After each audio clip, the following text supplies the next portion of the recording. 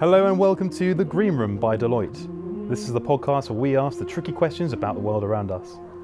I'm George Parrett and you're listening to episode 4, where we ask, can one small change save the planet?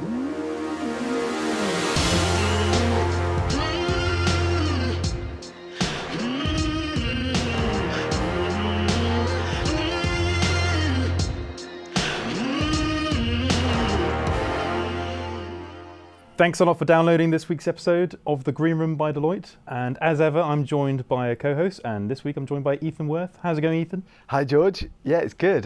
As you know, we've been tasked to do our plastic-free week challenge, so fresh off the back of that. How did you find it? Yeah, I found it a little tricky sometimes. I had my reusable water bottle and I had my reusable coffee cup, so that bit was fine, and I haven't bought any plastic cups of coffee for the last week or so, which is great.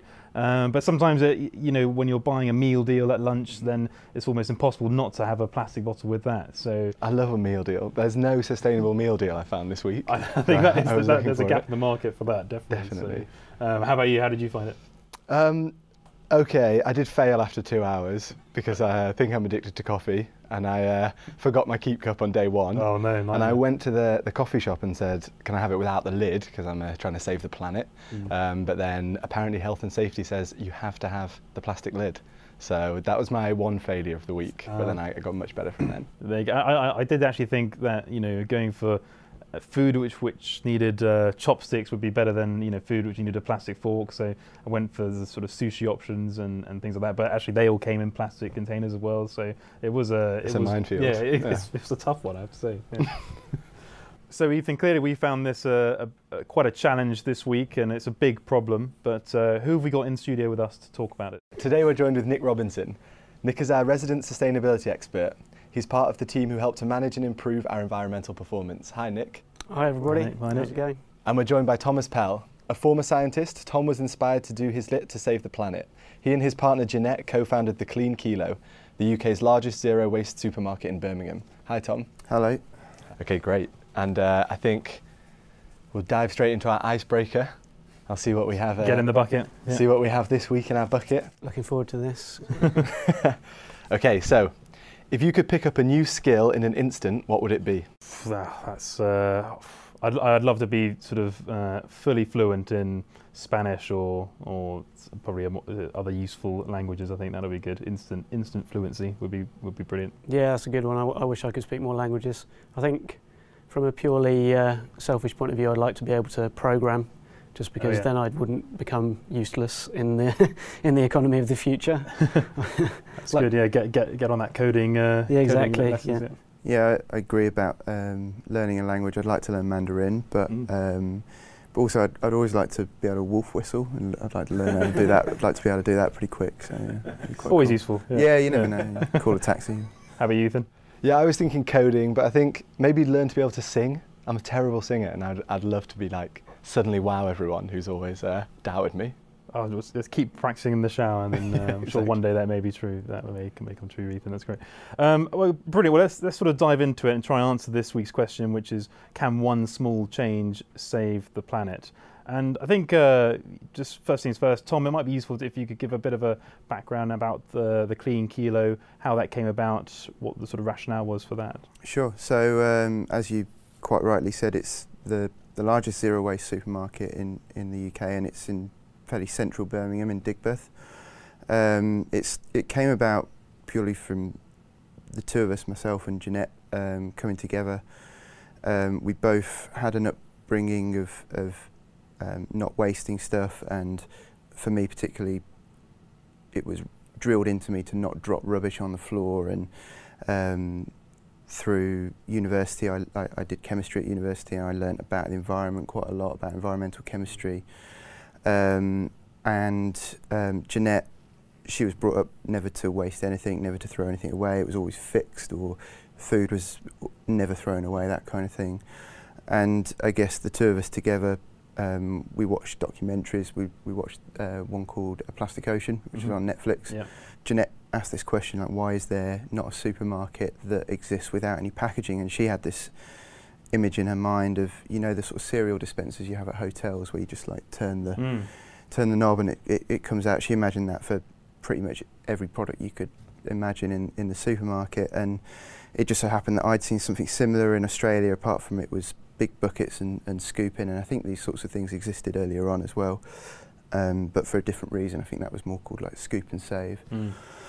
And so yeah, we set out together to start up this zero packaging shop where customers can bring their own containers, fill them up with anything. The idea is to weigh, fill, reweigh and then pay. So you don't pay for the weight of the container, you can bring anything you want to fill, and that's basically the premise of it. So I'd come in with, you know, some Tupperware or exactly. Multi-use plastic, and then, you know, fill up that for my cereal for the week ahead, that sort of thing. Yeah, of course. People, you know, bring anything, strange things. You know, I think one person uses a ketchup bottle for shampoo in the shower. So, you know, anything you like. Don't want to get that mixed up, do you? You don't want to get too mixed up. It would be a bit smelly, but yeah, you can use absolutely anything you like. You can buy new stuff that is nice jars or whatever, or you can just use old margarine tubs or whatever you like. And generally, people are sort of buying into this. That sort absolutely, of, yeah, nice and busy. Definitely. Yeah, very busy. And Saturday, it's like a plague of locusts coming in and just completely empty the whole shop. And so yeah, it's really good. Fantastic, that's great. Well, I think we'll pick some more of your brain later, sure. Tom. But Nick, could you just maybe talk about your role and kind of what your background is in the wider sort of sustainability discussion? My background has always been in environmental management, pretty much. I studied it at university.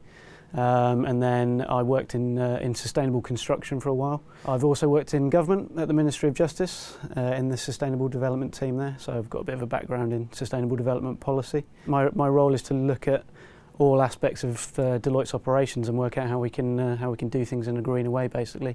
So whether that's reducing energy, reducing waste, reducing our business travel, procuring things more sustainably, you name it. It's a very wide scope of role, I guess. Before we dive into this, I've heard a lot about the dangers of plastic in the last year or so.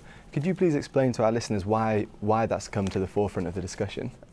Well, plastic itself, I mean, I've heard facts that plastic will take up to 1,000 years to decompose, and those kinds of facts really scare me because plastic's only been around for 50 years, so I don't know how we can know that entirely, that it's going to be 1,000 years, but I expect it will probably be more than that, and even then, when it does degrade, it doesn't disappear, it breaks down into lots of little tiny pieces which would make the oceans into a soup, basically, a soup of plastic, and clearing that up is maybe achievable, who really knows, but yeah, basically, because plastic is so lightweight, it escapes into the environment. You know, overconsumption means you've got overfilled bins outside everybody's houses, and on a windy day, and if you put food in your bin, you're going to attract birds, bags get split open.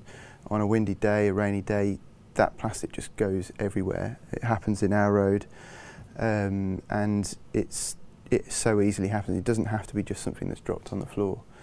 And it doesn't matter if you say, you know, I recycle everything. It's great, but with plastic, apparently it can only be recycled 3 to 4 times on average. So a plastic milk bottle goes through the system. It can be back on the shelf, apparently, within a few days, which is quite impressive. But after it's been through 3 to 4 times, it loses its integrity, the plastic does, and it then ends up going to landfill. And so that's part of the reason, both of those reasons are why only 9% of our plastic gets recycled in the whole world. Yeah, I mean, to add to that, I've got some more scary statistics for you. So there's been more plastic produced in the last 10 years than in the whole 20th century. And they have estimated that by 2050 there's going to be more plastic than fish in the oceans if we carry on at current rates. So that just illustrates the scale of the problem. And the sources of plastic are many and varied. As we know, we use them for everything in everyday life. And as Tom said, a lot of that escapes into the environment. Big sources of plastic in terms of countries in the world include Indonesia. It's got a huge population and a lot of coastline. And China. Now, we in the West might feel complacent about that, but the plastic that escapes into the oceans from China, a lot of that has been shipped out from the West to China for recycling, and what they do is they pick out the valuable plastic from that recycling, and then they tend to throw the rest away, and a lot of that will escape into the environment, into the rivers and into the seas. So it's not just a developing world problem, and we should definitely think of it as our own problem as well. Another reason why plastic is an issue, Tom touched on it, is recycling. China stopped accepting our plastic waste in early 2018. So we are now not able to ship off all our plastic recycling away from Britain, and we don't have the facilities in Britain to deal with our plastic waste at the moment. So most of it is simply landfilled or incinerated. So we're not even making the most of plastic as a resource. So you can see the scale of the problem just from those few slightly scary facts. Fairly sobering. Yeah. And I think, as Ethan and I did this plastic-free week in the lead up to this podcast, and it coincided with me moving house, which is a little bit tricky. And I think before I was thinking, oh no, we're going to have to use loads of bubble wrap just for protecting all my wife's vases and things like that. But fortunately, actually, we used a removal company, and it was all sort of tissue. Sort of paper tissue and cardboard, and they're actually going to pick up all the boxes this week whenever we get around to unpacking them, and with the intention to reuse that. And I think that's kind of, there's a bit of a conscious there, a movement, a sort of shift in attitudes towards that, really. So I think that was a bit of an interesting observation from my part, and I think that's probably the same for day to day a little bit, where people are perhaps using reusable coffee cups a bit more conscious about that. Water bottles, a little bit more refilling those, which obviously plays into your supermarket a bit, Tom. Yeah, absolutely. And I suppose, is that a seismic change from just a few years ago, or is that something which is sort of slowly drip feeding into people's minds a bit? Well, I think, as we talked about earlier, about how Blue Planet 2 is quite a big game changer, and a lot of people have been making documentaries about the plastic issue well before that, but they weren't quite making it into the sort of mainstream media. And then I think because of the David Attenborough personality and the fact that it was BBC, it just got to everybody, and so that change has started happening since I think it was December 2017. Before that, I mean, we were doing research for the shop that we've got open now, and we were doing market research out on the street. We were questioning people whether they would use that kind of service, would they come to our shop, and they all said, most people were saying it's a great idea, it sounds really good, but I don't think people really would make the effort. But it just, because of Blue Planet 2, we managed to raise quite a bit of money for our crowdfunding, which of course Deloitte helped with sponsorship as well. I think attitudes have completely changed because of that, and it's gone exponentially since then. Yeah, I think it's that visual thing, isn't it? I think if people can see the impact, then it's a bit more powerful than hearing that. I did a calculator, and I use over 2,500 bits of plastic over a year, but that's quite a big number. These sort of 300 million pieces of plastic every day I used in the UK. That's such a huge number. People can't really get that, but actually when they see the impact in the oceans or in nature and in the environment, then that's a bit more powerful, I suppose. So. Yeah. Sorry, I was just going to say I sort of massively agree with that. In the past year, the Blue Planet effect has raised awareness around sustainability in general more than anything that has happened in the 10 years that I've been working in it. And I think it's very much that sustainability is a complex concept, and it's almost just a bit too much for people to grasp, both the concept of it and the implications of it. If you start going, the world's going to end in 20 years, 30 years if we don't get our act together, people go, oh, that's terrible, and then they go, oh, but my daily life, what can I do? But the Blue Planet thing has really brought it home to people. It's made it very visual. When you see animals dying on your screen in glorious Technicolor, and it's also a simple thing to understand. I've made a bit of plastic waste. It could well end up in the ocean, and there is the damage that it's causing on my TV screen. So it's sort of helped to simplify the whole subject, I think, and make it a lot more relatable to people. Definitely, and I think you touched on people can actually do something tangible about it as well. So there's clear actions that you can take, and you see, oh, I've produced one less piece of waste. Whereas in some of the other sustainability factors, you can't really see it as clearly. Yeah, I mean, a carbon footprint is a very conceptual thing. It's not something that you can visualise. Whereas a plastic bottle is something that you've just held in your hand and drunk your soft drink out of, and you can really see. You know, one of the most amazing and shocking things on that Blue Planet programme was where they opened up the stomachs of baby albatrosses, and they live on South Georgia, which is 1,000 miles from the nearest sort of permanent human habitation or settlement of any size, and they were pulling things like toothpicks out of this baby albatross that had died from having too much plastic in its stomach, out of its stomach. And yeah, it was incredible and shocking, really, and really sort of brought it home to me. And I suppose, Tom, you've gone for this zero plastic approach, but for sort of the day-to-day, it's about maybe cutting down on not using straws or coffee cups and things like that. I mean, is there a sort of major culprit in the world of plastic? I know there's sort of different types of plastic, but I have to say I'm not very educated about that. Yeah, absolutely. I mean, as one of you touched on earlier, it's the convenience products. I think it was you, Ethan. It's the you're walking. Everyone's in a rush these days. Everyone's got to as you were saying, have their lunch at their desk, and it's about maybe being prepared and preparing a lunch, maybe have some leftover dinner from the night before, but also walking from place to place. You go into a corner shop, pick up a bottle of drink and a bag of crisps and a chocolate bar just to keep you going. And so many people are doing that, and you may even make every effort not to drop it, but it might get dropped anyway, and then a lot of people do drop things because they just don't care. So it's those things that I think are the worst offenders. I mean, it's not just those items though. It's all types of food packaging. We saw on Blue Planet, I'm pretty sure as well, there was some type of seabird that was dead, and its stomach had some kind of food packaging, like a rice packet or something in it. It stuck in my mind.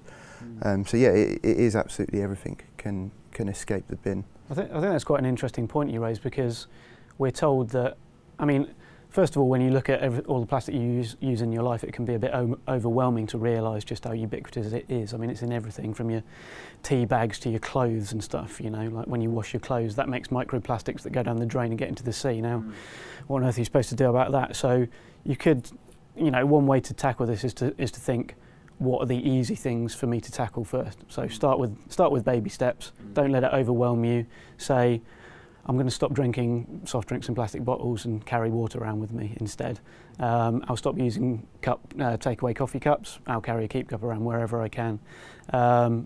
Stop using plastic carry bags, which is quite easy now, given the fact that shops charge for them. So, carry a reusable bag, but not a cotton one, by the way, because cotton farming is terrible for the environment as well. Yeah. So there's so many minefields. Aren't yeah, there? there's so many minefields, but.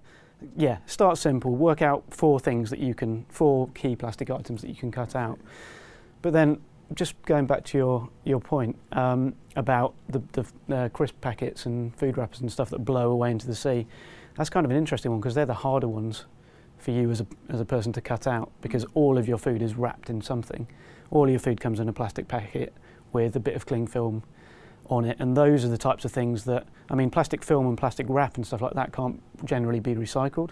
Oh, right. So there's not much value in it. So it really is just a throwaway thing. But equally, it's kind of something that's hardest to find alternatives for. That's why we clean kilo. Yeah, exactly. I mean, like, that's why one of the items we sell now, we probably started stocking it back in maybe November. So not straight away, because we couldn't find it.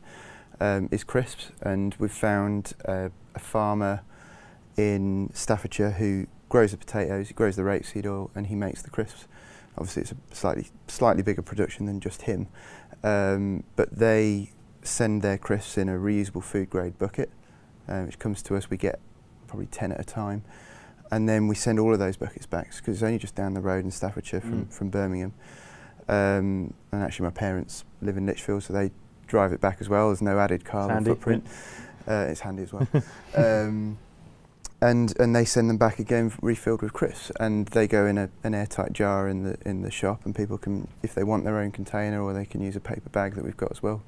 So we're trying to put in a lot of those convenience items as well, and so that you don't have to completely cut them out of your life. You can still get them. Well, I think it is going to be sort of demand led, isn't it? A little bit. I know just from the last few weeks doing this plastic free challenge, and you're more attracted by coffee shops which give you a 20p discount for using a reusable cup, and then you sort of have this slightly discerning sort of approach to the brands you associate with and buy from, and actually you're sort of almost trying to look for the environmentally friendly option sometimes. So I think hopefully maybe it will be sort of demand led, and that'll make that change sort of happen more quickly, I suppose. I was trying to buy the most sustainable sandwich spread last night actually, and I was looking at the back of all of the cartons, because first of all I was like, should I stop buying dairy, because dairy is very bad for the environment, and shall I start buying vegetable spread instead? But then all the vegetable spreads have palm oil in them. It's a minefield. I mean, there's a lot of information out there, and you've got to do the best you can to read all the product labelling, make your own mind up about what's better and what's worse based on the information that you have. And you touched on a point there where there's lots of eco issues at hand, and not just about plastic, but it is the palm oil situation, it's general sustainability, climate change, and all the rest of it. So maybe it's I guess again the sort of baby steps will makes you more aware of these other issues at hand. Yeah, absolutely. I'll go back to what I said before about the Blue Planet effect being the sort of biggest driver of public awareness of sustainability that I've ever seen. Now it may be mostly focused on waste and plastics in particular, but that's really positive if it drives awareness of environmental issues in general. I saw on the news this morning that a report's just been issued by the Institute of Public Policy Research, which is a think tank, and they're basically saying that politicians and policymakers are completely underestimating the problem of environmental degradation in the round. So not just plastic pollution, but climate change, loss of topsoils, ocean acidification, and all those kind of things. Biodiversity as well. Yeah, biodiversity, and that we really are at a sort of tipping point now, and what we do in the next 10, 15 years is absolutely critical. So yeah, so there is a cheery thought there. So, yeah. So is it even worth having this conversation about not having a plastic coffee cup? You got to remain an optimist in this profession, haven't you? Otherwise, there's no point doing it. Yeah, I mean, you could read the news and be very pessimistic, and you could read the science and be very pessimistic. But the question we're asking is, can one small change save the world? Well, one small change can't save the world, but everybody's got to do something, and you've all got to start somewhere. So if everyone makes one small change, then that's a lot of more change in total. But yeah, one of the issues with cutting out plastic, and I'm really for it, of course, but if we change everything to glass, then you've got another issue in hand, which is that it weighs so much more, and you have got a bigger carbon footprint associated with that. And say for example, like we sell a few things now that come in glass rather than what used to be in a plastic packet. If everything changes to glass, we're going to have an increase in carbon footprint. So it really is difficult to make that balance, which is why we sort of push towards reuse rather than create a new thing and recycle, because recycling also requires a lot of energy and all the rest. So it's one thing that everyone has to do, if they can, is something called a life cycle assessment, and that is thinking about not just that moment while you use that product, but from cradle to grave, what energy is being used to transport it, to create it, to extract the minerals from the ground, from the use of it, and then to actually what happens after you've used it as well. And it's quite difficult to work all of those things out and know about it, especially for everybody, but that's quite an important thing to think about as well, your life cycle assessment. And that sort of makes me not think, but makes me re-emphasise, I guess, that we need to rely on businesses and on government to sort of help us with these choices and to make the right policy decisions, to make the right business decisions. And one thing that we can do as customers, consumers and clients is to sort of vocalise the fact that that's important to us, because governments react to voters and businesses react to their customers, their clients, their shareholders, and it's up to us as individuals. We're all voters, we're all customers of businesses. If we can vocalise the fact that this is really important to us and that we want those big organisations to act in that way, they can use their expertise to take us through the tough decisions and help us with technical things like what Tom's talking about, life cycle assessment, and all of the rest of the minefield around sustainability. So that's a really good way to sort of make an impact if you're slightly overwhelmed by the choices that you make in day-to-day life and what's the most sustainable. Absolutely. Yeah.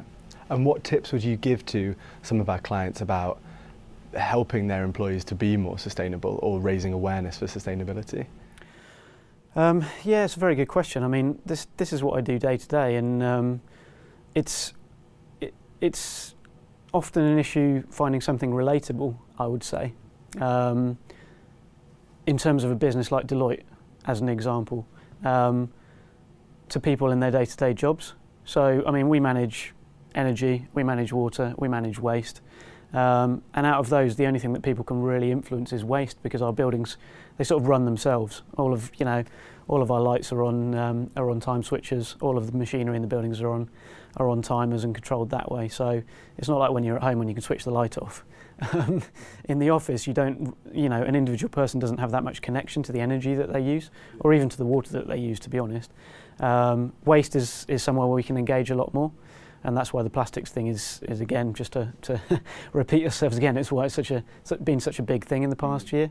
So yeah, it's about finding something relatable to people, and waste is something that's very relatable. One of my things is always making sure that whenever I have a six-pack, which may be more often than not, but it's making sure those sort of plastic rings are cut, and so that dolphins or anything can't get trapped in them. But I guess it's those sort of things, and which hopefully make some sort of difference. And Nick, you've had a foot in both camps on the public sector and private sector. And we've been talking a lot about small changes which may be able to help save the planet. But what are some of the big changes which businesses can make? So, I mean, I can give you a sort of insight on what we're doing in Deloitte. We started looking at plastic very seriously at the start of 2018. Again, the Blue Planet effect sort of catalysed us as much as anybody else.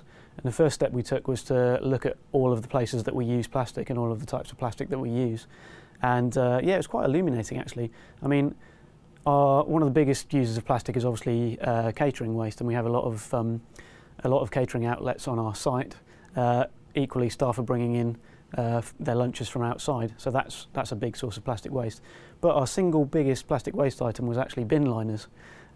So you can see that there are different sources of waste, and obviously different requirements to deal with them. So I mean, we prioritised a plan basically based on the size of the usage of different plastic items, and also sort of we prioritised quick wins, so things that we thought we could get rid of straight away and give ourselves a little bit of momentum. So initially we got rid of straws. Straws is one of the easiest things, I think, to replace, and also it's a very visible thing. Blue Planet showed the effect of straws on sea life. So we got rid of straws. We got rid of all of our plastic cups in all of our offices, and anything that came in a sachet. So those were our quick wins, if you like. Since then, we've given every member of staff in Deloitte a keep cup and a water bottle, so a reusable coffee cup. And a water bottle for them to use in the office and on the go at the same time. And following on from that, we've started to get rid of paper cups. And the next things we're looking at tackling are plastic cutlery.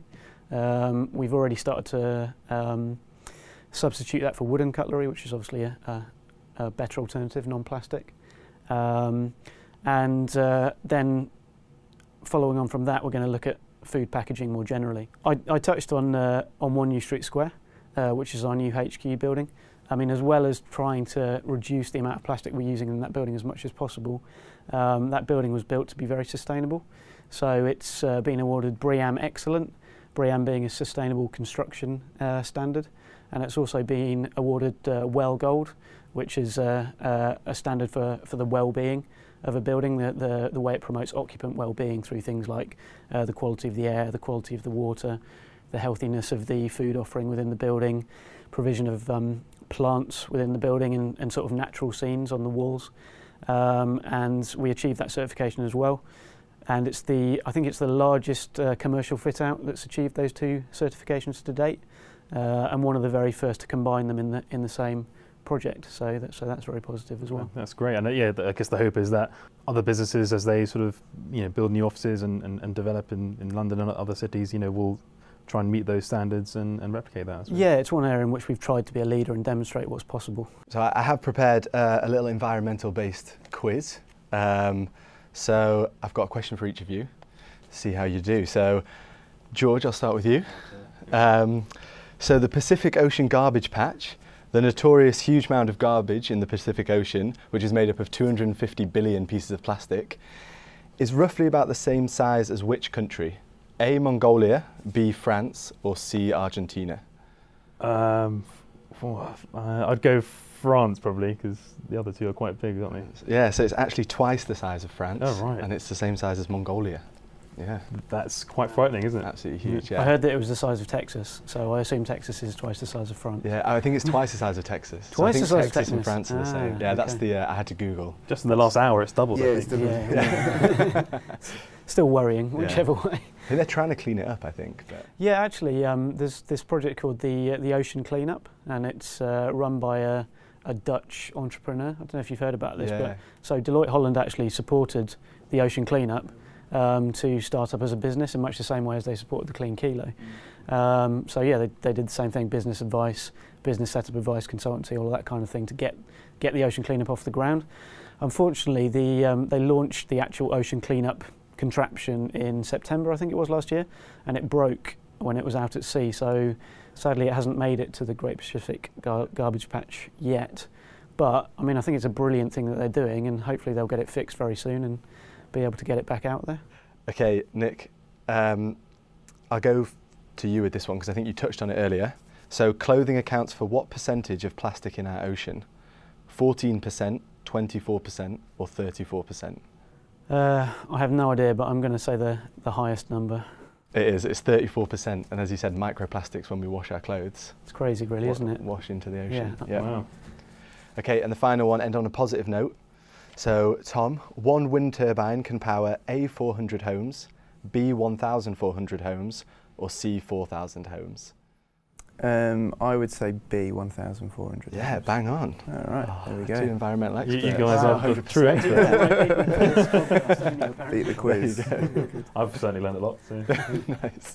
Okay, so if one small change can't save the planet, but a lot of small changes can make a big difference to the planet, what is your one tip that you would offer to our listeners? Well, I'm going to go slightly off topic because we've been talking a lot about plastic waste. My top tip is not to do with plastic or so much to do with waste, but it's to cut down on your meat and dairy. So agriculture is one of the biggest contributors to climate change through the release of CO2 and particularly methane from cattle. So yeah, cut down your meat, look at meat alternatives. You don't have to cut out meat altogether, but if you are going to have meat, make it a treat and try and buy good quality meat from a local provider. That could be a whole other podcast right there, I think. Exactly. That's one for next time. Make meat a treat. How about you, Tom? For me, I'd say try and buy second-hand. So the idea being reuse, and maybe the reuse thing is the tip, and buying second-hand is sort of one thing that you can do, like clothes second-hand, just generally reusing things. That's quite an important one because it just means that nothing new has to be created every time you buy something. So yeah. Great, two great tips and two excellent experts here today. Thank you so much, Tom and Nick, for coming down. Thanks very much for having having us. us. Thanks, guys. Thanks for having us. Thanks for listening to this episode of The Green Room by Deloitte. Next time, tune in as we dive into our next big question: will I ever feel good enough for my job? This podcast is produced by our very own Pod Squad and hosted by George Parrett, Lizzie Elston and Ethan Worth. Thanks to our creative studio for their technical support. Original music by Ali Barrett from our consulting team.